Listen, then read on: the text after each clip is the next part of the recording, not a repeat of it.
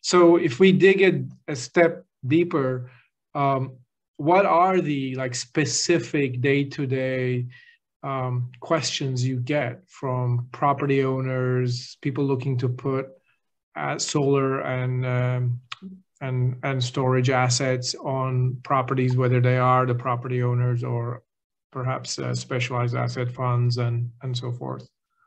Well, I think that's kind of the point, is that the questions that I get often are not the questions, don't derive the answer that they're trying to get, such as I'll have investors or property owner group put the mandate on a project manager or an asset manager to find out about batteries and solar on properties.